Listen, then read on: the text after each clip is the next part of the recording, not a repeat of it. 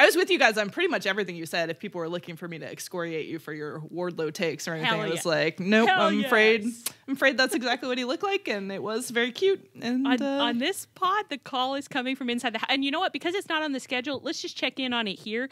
This week, Wardlow gave a promo, guns out in his tank top, and I thought, repulsive. Yeah. Put them away. No. Yeah. Put your sweatshirt on.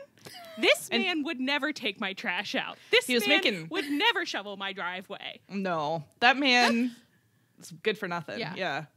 I wish that was his new gimmick where, like, he showed up this week in, like, a T-shirt that had, like, paint stains on it and, like, work jeans. You know what I mean? Like, yeah. Right? Like, he literally looks like he had just been pulled away from repainting the kitchen for you, you know? And, like, that's a gimmick I could get behind. Yeah, like, Wardlow and his girlfriend just bought a house and they're doing a lot of projects. Oh, my God. His chore day clothes, it's like he was out cleaning the gutters.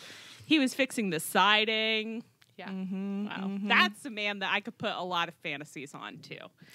But not these repulsive, bulging, glistening muscles. Ugh. A man who looks like he spends all his time in the gym getting those muscles, so he's really boring and does nothing around the house. Like, no, that's not what women want. That's not what women want.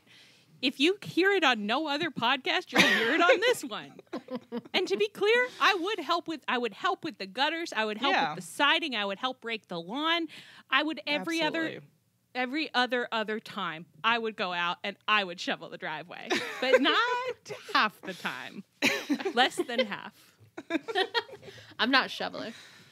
I'll do a lot of things, but I don't shovel. Wow. Okay. Well, you can take on a different chore that Wardlow doesn't want to do. You and Wardlow can work that healthy. out. That's right. It's about equal partnership, you know. That's right. Exactly. He hates unloading the dishwasher, so you do all the dishwasher stuff. I always do the dishwasher. It's about equity, not equality. Thank you so much. That was a really smart observation. Yeah.